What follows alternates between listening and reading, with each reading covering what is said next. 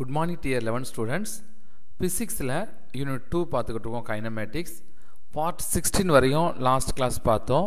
இப்போ இந்த கிளாஸில் part 17 பார்க்க போகிறோம். இதில் என்ன டாபிக்னா equations of uniformly accelerated motion. ஒரு முடுக்கப்பட்ட இயக்கத்தில் சீரான முடுக்கமாக இருக்கும் பொழுது அதற்குரிய சமன்பாடுகள் நம்ம என்னென்ன சமன்பாடுகளை பயன்படுத்த போகிறோம்.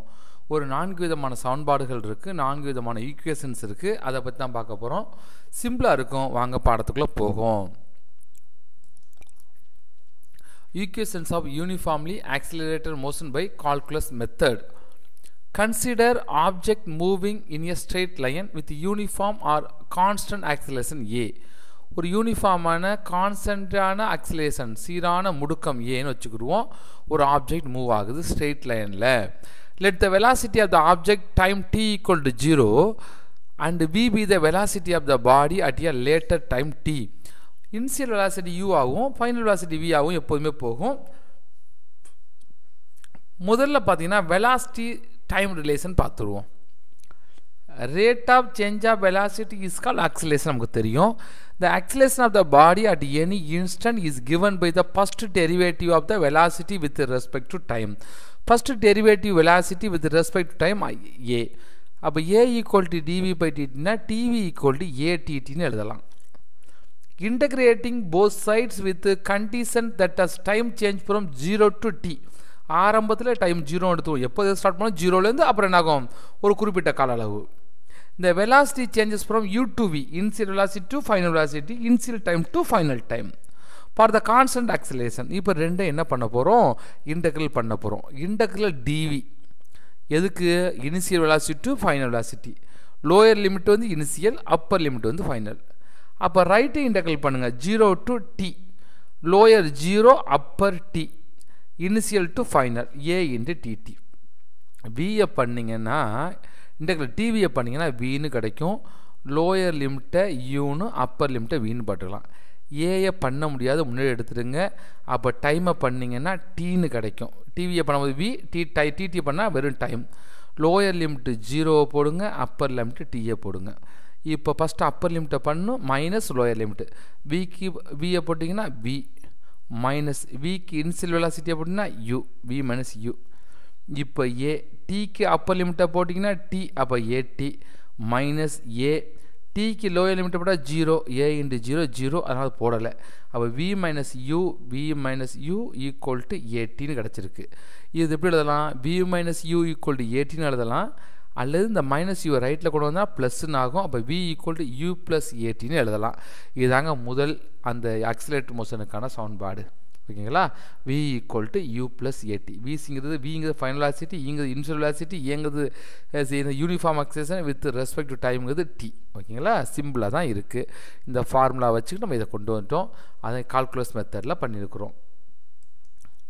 நெக்ஸ்ட்டு பாருங்கள், ஃபஸ்ட்டு என்ன பார்த்தோம், வெலாசிட்டி டைமா. அடுத்து டிஸ்பிளேஸ்மெண்ட் டைம் என்னங்க, வெலாசிட்டின்னு பேருங்க. அதான் டிஸ்பிளேஸ்மெண்ட் டைம் ரிலேஷன் பார்க்க போகிறோம். The velocity of the body is given by the derivative of the displacement with respect to time. டிஸ்பிளேஸ்மெண்ட்டை எஸ்ன்னு வச்சுக்கிறீங்க, டைமை டீன்னு வச்சுக்கிட்டிங்கன்னா velocity equal DS by DD R DS equal to we into DD. DS இங்கே வச்சுக்கிறீங்க, டிடியை முன்னாடி கொண்டு வாங்க. இப்போ என்ன பண்ணுங்கள், இப்போ இந்த வியை அப்படியே வச்சுக்கிறோமா. ஓகே, வி டிஎஸ் இருக்குது, விடிடி, டிஎஸ் ஈக்குவல் டு விடிடின்னு இருக்கா. இப்போ தானே பார்த்தோம் we equal to you plus ஏடின்னு பார்த்தோமா போன ஈக்குவேஷனில். அந்த விக்கு கொண்டாந்து இந்த யூ ப்ளஸ் ஏடியை போட்டிங்கன்னா மேட்ரு முடியுது. அப்போ டிஎஸ் ஈக்குவல் டு இந்த இருக்குது டிஎஸ் ஈக்குவல் டு விக்கு என்ன போடணும், யூ ப்ளஸ் ஏடின்னு பார்த்தோம். அப்போ இந்த இருக்குது பாருங்கள், டிஎஸ் இங்கே இருக்குது, ஈக்குவல் இருக்குது. இந்த வியோட ஃபார்முலா என்ன, யூ ப்ளஸ் ஏடியை போட்டுருங்க இன்ட்டு டிடி. இப்போ இந்த டிஎஸ் வி ப்ளஸ் யூஏடிடியை இன்டகிரேட் பண்ண போகிறோம். டிஎஸ் எப்படி பண்ண போகிறோம், டைமை வச்சு பண்ண போகிறோம். 0 டு டின்னு பண்ண போகிறோம். சாரி 0 டு எஸ், ஏன்னா டிஸ்பிளேஸ்மெண்ட் ஆரம்பட்ட இடப்பெயர்ச்சி மைனஸ் ஃபைனல் டு இனிஷியல். ஆரம்பத்தில் எவ்வளோ தூரம், அடுத்து இறுதியாக எவ்வளோ தூரம் போயிருக்கிறோம், அதான் displacement. Shortest distance between 2 points தான் டிஸ்பிளேஸ்மெண்ட்டு. ஃபஸ்ட்டு இனிஷியல் ஸ்டெப் என்ன, ஃபைனல் ஸ்டெப் என்ன, எவ்வளோ டிஸ்பிளேஸ்மெண்ட். அப்போ 0 டு எஸ் இன்ட்டு டிஎஸ்ன்னு போட்டுருங்க. இந்த டிடி ரெண்டுக்குமே உரியதுங்க, யூடிடி ப்ளஸ் ஏடிடிடி அப்படி தான் வச்சுக்கணும். அப்போது ரெண்டையும் தனித்தனியாக இன்டகிரேட் பண்ணுங்க. u dt 0 to t u to t plus integral at dt அதுக்கும் 0 to t. இது ரெண்டையும் டைம் வச்சு பண்ணுறோம், டிஸ்பிளேஸ்மெண்ட் டிஸ்டன்ஸ் வச்சு பண்ணுறோம். பாருங்கள், இந்த ds பண்ணிங்கன்னா எஸ்ஸுங்க, அப்பர் லிமிட்டை போடலாம், லோயர் லிமிட் 0. யூவை பண்ண முடியாது, டிடியை பண்ணிங்கன்னா டி, அப்பர் லிமிட் என்னங்க டி, அப்போ யூடி ப்ளஸ் ஏயை முன்னாடி கொண்டு வந்துடுங்க. ஆனால் ஆட்டோமேட்டிக்காகவே இங்கே ஒரு டி இருக்குது. இன்டகிரல் டி இன்டு டிடின்னு கிடைக்கும். Integral X into dx equal to X square by 2, integral Y into dy equal to Y square by 2. So integral D into DD equal to D square by 2. சொல்லுவீங்களா? இந்த 2 எப்படி வந்து கேட்பீங்க, எப்படி sir திடீர்னு வந்துச்சுன்னா ஏ பண்ண முடியாது, டீயை இன்டகிரல் பண்ணால் டி ஸ்கொயர் பை 2, அப்போ ஏடி ஸ்கொயர்னு கிடைக்கும். இந்த ஏ அப்படியே இருக்குது, D square by 2னா AD square by 2, அதான் 1/2 ஏடி ஸ்கொயர்னு போட்டிருக்காங்க. அப்போ ரெண்டாவது ஈக்குவேஷன் கிடச்சிருச்சு, S equal to யூடி plus of AD square. First என்ன பார்த்தோம், we equal to you plus ஏடி அல்லது V minus you equal to ஏடின்னு பார்த்தோம். அது என்ன சமன்பாடு, ஃபஸ்ட்டு அது எதுக்கு கிடச்சிச்சு, velocity time relation. S equal to ut plus half at கிடச்சிருக்கு, டிஸ்பிளேஸ்மெண்ட் டைம் ரிலேஷன். இப்போ தேர்ட் ஒன்று என்ன பார்க்க போகிறோம், ஃபஸ்ட்டு பார்த்த வெலாசிட்டியையும் செகண்டு பார்த்த டிஸ்பிளேஸ்மெண்ட்டையும் பார்க்க போகிறோம். Velocity displacement relation. A equal to dv by dt. Acceleration rate of change of velocity. இப்போ இந்த கிடச்சிச்சு dv by dt. இதோட மேலையும் கீழையும் ts ஆல் மல்டிபிள் பண்ணுங்க.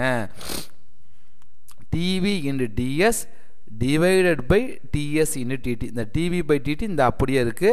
இந்த ds in ds மேலங்கிலி மல்டிபிள் பண்ணும்போது எந்த சேஞ்சஸ் மாற்றம் ஏற்படாது.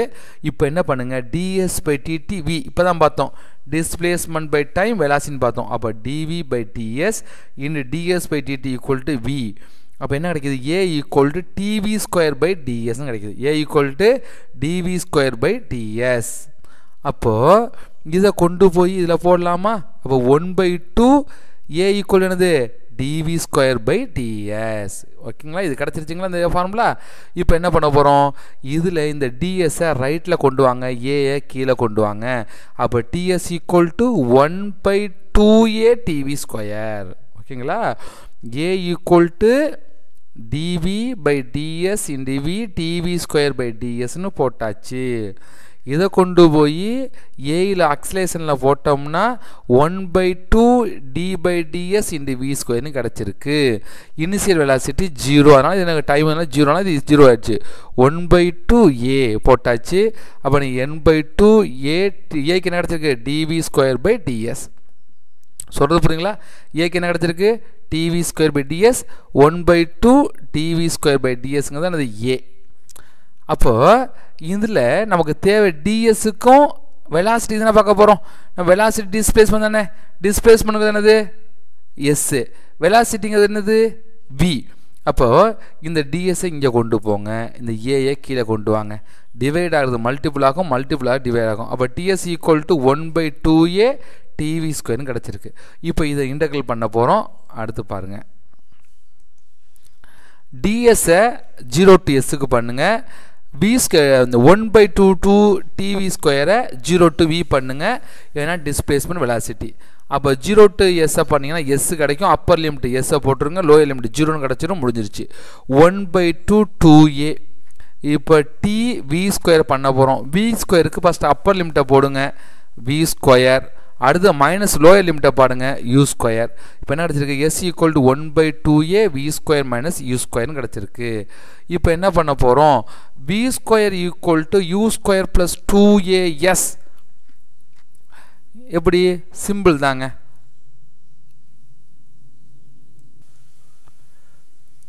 இந்த 2a என்ன பண்ணியிருக்கு, டிவைட் ஆகுதா, இங்கே வந்து ஆகும் 2asன்னு இருக்கும். இந்த v ஸ்கொயரை ரைட்லேயே வச்சுக்கோங்க. இந்த மைனஸ் யூ ஸ்கொயர் லெஃப்ட்டில் போனால் என்ன ஆகும், ப்ளஸ் யூ ஸ்கொயர்னு ஆகும். அப்போ v square equal to plus u square plus 2as. ஓகேங்களா, சொல்கிற புரியுங்களா. அப்போ v ஸ்கொயர் அப்படி வச்சுக்கிறோங்க, இந்த 2a ஒன்று அந்த 2asன்னு ஆயிரும், இந்த படம் மைனஸ் யூ ஸ்கொயர் இருக்குது, லெஃப்ட்டில் கொண்டு ப்ளஸ்ன்னு ஆகும். அப்போ u ஸ்கொயர் ப்ளஸ் 2asன்னு கிடச்சிருச்சு. We can also derive the displacement s in terms of the initial velocity u and final velocity v. at equal to v minus u. First சமன்பாடு பார்த்தோம்ல, எதில் பார்த்தோம், வெலாசிட்டி டைம் பார்த்தோம்ல, அதில் என்னது v equal to u plus at அல்லது v minus u equal to 18 பார்த்தோம். அந்த சமன்பாடை இப்போ எடுத்துக்கிறேன். From the equation 2.7 புக்கை பாருங்க. நான் ஃபஸ்ட்டு பார்த்தது இந்த at equal to v minus uன்னு கிடக்கா, அதுக்கு கொண்டாந்து என்ன பண்ண போகிறேன், நான் சமன்பாடை ஃபிக்ஸ் பண்ண போகிறேன்.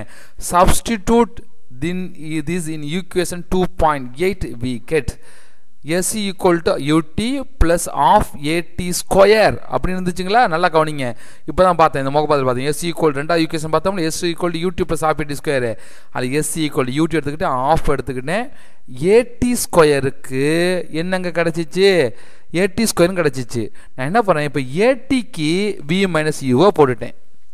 atக்கு என்ன போட்டேன், v. நல்லா கவனிக்கணும், இல்லைன்னா புரியாத இடம். எப்படி சார் அப்படின்னு, S equal to ut plus half at square. இப்போ ரெண்டாவது டிஸ்பிளேஸ்மெண்ட் டைம் ஈக்குவேஷனில் பார்த்தா ஆன்சரு. அதில் ut இந்த இருக்குது, ஆஃப் இருக்குது, at ஸ்கொயர்னு இருக்கும். ஒரு டி ஸ்கொயர் டி இன்ட்டு டீன்னு பிரிச்சுக்கிறேன். அப்போ ஒரு டி இந்த இருக்குது, மிச்ச பாக்கி உள்ள ஏடிக்கு இந்த சமன்பாடை போட்டுட்டேன். நல்லா புரியுதுங்களா. 1/2 at ஸ்கொயர் நான் எப்படி எடுத்துக்கிறேன், at இன்ட்டு டீன்னு எடுத்துக்கிறேன். ஏன்னா டி ஸ்கொயர்னு இருக்குது. ஏடிக்கோடைய வேல்யூவை கொண்டாந்து போட்டேன், v மைனஸ் யூன்னு போட்டேன். பாக்கி ஒரு டி இருக்குது, அந்த டி இந்த இருக்குது. சொல்கிறது புரியுங்களா. இப்போ பாருங்கள், எஸ் ஈக்குவல் டு இங்கே உள்ள பெருக்குங்க 1/2 vt மைனஸ் 1/2 ut எழுதிக்கணும் பக்கத்தில். S equal to ut plus 1/2 v into t minus 1/2 ரெண்டுக்கும் பொதுவானது 1/2 1/2 ut 1/2 vt மைனஸ் 1/2 ut. இப்போது இங்கே ஒரு ut இருக்குது, இந்த பக்கத்து என்ன கிடையாது, ப்ளஸ் 1/2 vt இருக்குது, plus minus 1/2 ut ut plus 1/2 vt minus 1/2 ut. இந்த ஒரு யூட்டியில் மைனஸ் 1/2 ut போட்டு என்ன ஆகும், பாக்கி அரை ut இருக்கும். அப்போ plus 1/2 ut plus 1/2 vt. 1/2 பொதுவெடுத்தா ut plus vtன்னு இருக்கும். அதுதான் u ப்ளஸ் v என்று டீனில் இருக்கிறோம். நல்லா கவனிங்க, எழுதுங்க அப்படியே. First S equal to S equal to ut plus of at ஸ்கொயர்னு கிடச்சிச்சு. S equal to ut plus half இந்த t ஸ்கொயரை t into t ன்னு பிரிச்சுக்கிட்டேன். அப்போ half at into t இருக்கும். ஒரு atக்கு இந்த v minus u போட்ட மிச்சம் t இருக்கு. இப்போ S equal to ut இருக்கு, 1/2 v into t minus 1/2 u into t. இங்கே ஒரு ut இருக்கு, இங்கே பார்த்தீங்கன்னா மைனஸ் 1/2 ut இருக்கு. ப்ளஸ் ஒரு யூட்டிலேருந்து மைனஸ் 1/2 ut போச்சுன்னா ப்ளஸ் 1/2 utன்னு இருக்கும். ரிமைனிங் 1/2 vtன்னு இருக்கும்.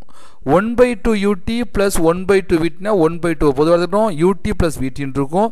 அது u ப்ளஸ் v into tன்னு இருக்கிறோம். The equation 2.7, 2.8, 2.9 and 2.10 are called kinematic equation of the motion and have wide variety of practical applications. இது வந்து நிறைய இடத்துல பயன்படுது. ஓகேங்களா. அடுத்து பாருங்க, இதோட இந்த கொஸ்டின் முடிஞ்சிச்சு.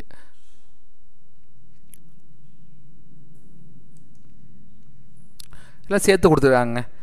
v equal to u plus at, s equal to ut plus half at square, v square equal to u square plus 2s, s equal to u plus v into t by t, u plus v into t by d. சரிங்களா. எல்லாம் சேர்த்து பார்த்தா கைனமேட்டிக்ஸும் கொடுத்துருக்காங்க. இது நம்ம எங்கெங்கே பயன்படுத்துகிறோம் அப்படின்னா, ஈக்குவேஷன் மோஷன் அண்டர் கிராவிட்டி. ஒரு ஹைட்லேருந்து ஒரு ஆப்ஜெக்டை கீழே விழ வைக்கிறீங்க. ஒரு சர்ஃபேஸ்லேருந்து ஒரு ஹைட்லேருந்து ஒரு மாடியிலேருந்து ஒரு கல்லை கீழே வைக்கிறீங்க.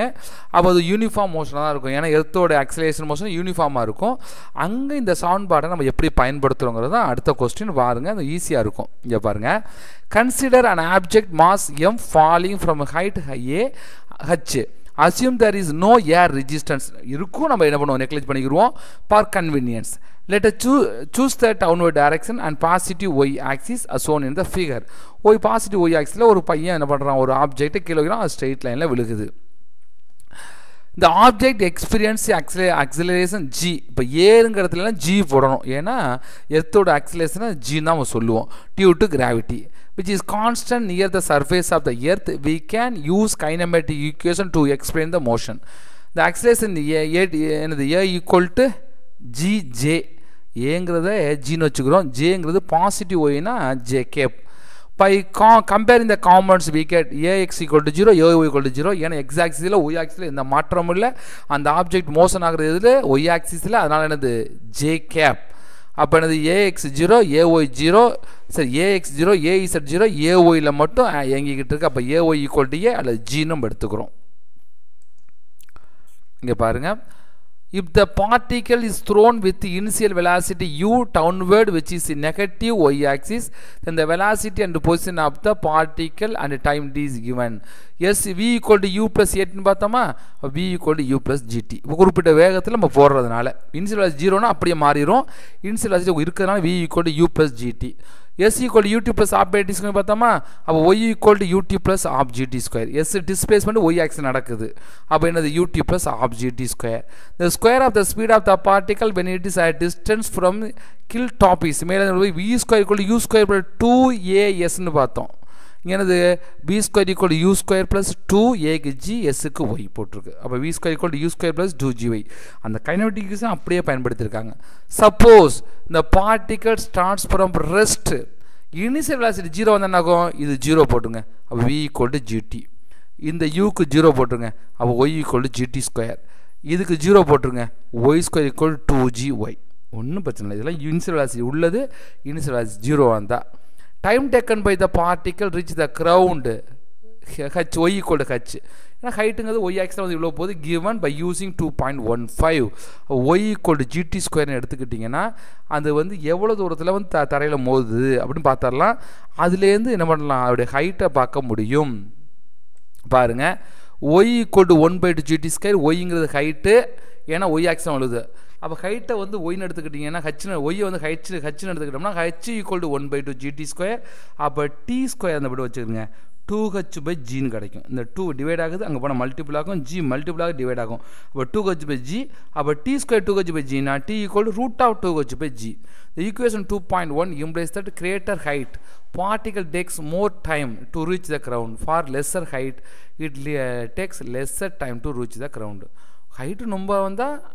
ரொம்ப டைம் எடுத்துக்கிட்டு வந்து கீழே விழுகும் ஹைட்டு கம்மியாக இருந்தால் உடனே விழுந்துடும் ஏன்னா ஹைட்டும் டு ரூட் ஆஃப் டி ஸ்கொயரும் ஒரே சமமாக இருக்குது டைம் அதிகமானால் ஹைட் அதிகமாகுதுன்னு அர்த்தம் டைம் கம்மியானால் ஹைட்டு கம்மியாக இருக்குன்னு அர்த்தம் டைரக்ட்லி ப்ரொபோஷனல் ஜியில் மாற்றமே இருக்காது எவ்வளோ வெயிட் உடைய பொருளை நீங்கள் எடுத்து போட்டாலும் ஒரே மாதிரியான டைம் தான் இருக்கும் ஒரு 50 கிலோ கல்லையும் 5 கிலோ கல்லையும் ஏர் ரெசிஸ்டன்ஸ் இல்லைன்னா ரெண்டும் ஒன்றா தான் கிரவுண்டை வந்து அடையும் அதனால் இது இன்வெர்ஸ்லி ப்ரொபோஷனல் நினச்சிக்காதீங்க the speed of the particle when it reaches the ground y equal to h can be bound using equation 2.16 we get v equal to 2gh v equal to 2gh அதில் என்ன பண்ணலாம் அப்படியே ground அடைய வந்து அடையக்கூடிய வெலாசிட்டியை பார்த்துடலாம் 2.19 equation வச்சு அப்படியே என்ன பண்ணுங்க ரூட் எடுத்துருக்கு ஓகேங்களா அடுத்து v ஸ்கொயர் ஈக்குவல் 2gh இருந்துச்சுங்க அந்த ஈக்குவேஷனில் இப்போ என்ன v equal to root 2gh போட்டிருக்காள் தான் இங்கே அது வேறு ஒன்றும் இல்லை the above equation implies that the body falling from